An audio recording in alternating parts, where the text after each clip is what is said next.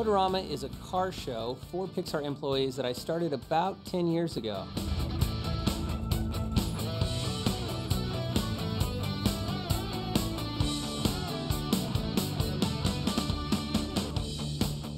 But it's more than a car show. It's a yearly gathering of Pixar car culture.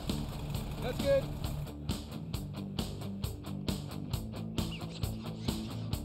There are a bunch of people at Pixar who really love cars, and to get to make a movie about what you love is just fantastic. People here are somewhat sentimental people, and I think that same attention to detail that goes into maintaining these old things goes into creating stories that have sentimentality and have a high attention to detail. There's a lot of love put into the cars, you know. Everything is special, even if it's a gremlin sitting there, you know, because it's something that you don't get to see every day, and it's priceless to us, you know. I think having the employees bring their special cars in really kind of adds to the flair of the show.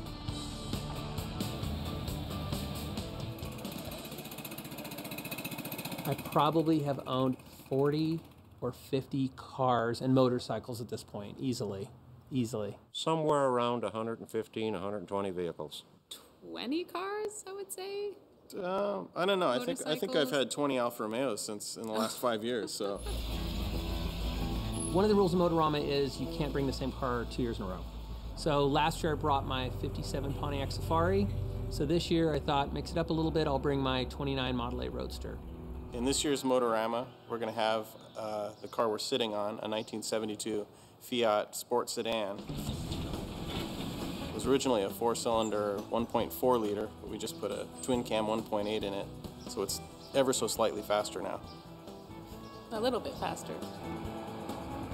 I love it because it's so square. It's like if a kid drew a drawing of a car, it's just like, It's totally old man and not super fast looking, but at the same time, I love that. This is my grandpa's old truck, a 61 Chevy Suburban. He got it in 62, and he can't drive it anymore, so he just gave it to me. And Jay's helped me, you know, put it back. I tried to even match the old color he had. This is I grew up in this truck, so I'm glad it's still in the family. This is her debut today, so very proud of it. The story is my parents bought this car in 1967 on their honeymoon in Germany. And they drove it all around Europe and then had it shipped back. And this is the only car I knew growing up. We've had it my entire lifetime. So my dad passed away in 97 and the car sat kind of mothballed for years and years, and I saved money and I finally had the exterior restored and the front seats done, but everything else that you see inside, with the exception of the curtains, is all original.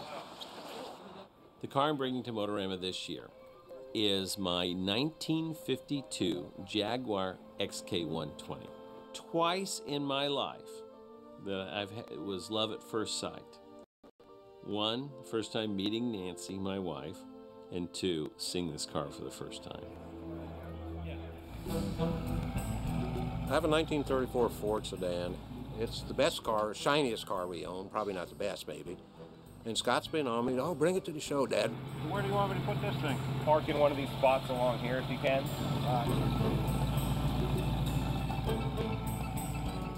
I'm a story artist on Cars 2 currently. For us, I think car culture is really kind of a family affair. When I was growing up, I'd watch him working on this car. You know, it was something that I always wanted to be able to help with. Now that I'm big enough, I kind of forced him into teaching me. This piece has to go here. Yeah, when we get it over there, I want to weld it in the car. This is a father-son project, which we never really did when he was little. This is more the journey than the destination. Yeah, and we're not the only ones doing this at Pixar. There's a lot of guys that have their own, you know, very specific cars that they've been working on for a long time. It's about building something unique and a piece of art, almost a piece of history. 1930.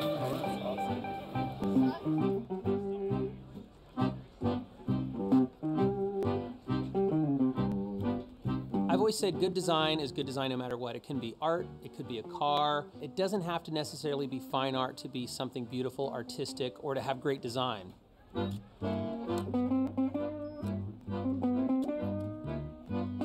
Classic cars are rolling pieces of art. It literally is a beautiful design on wheels.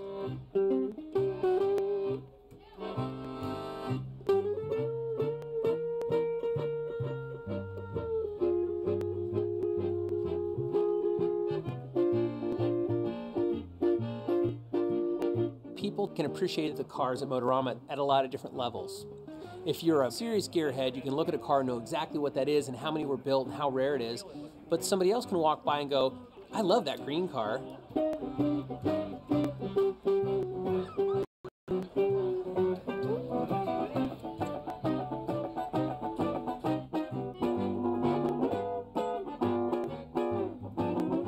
For me, the Motorama is a chance to experience vehicles that don't occur naturally.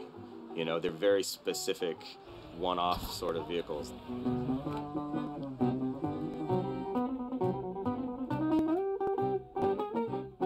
Starting around 2005, we started making friends with a lot of the manufacturers in the car industry because they knew we were making the movie Cars.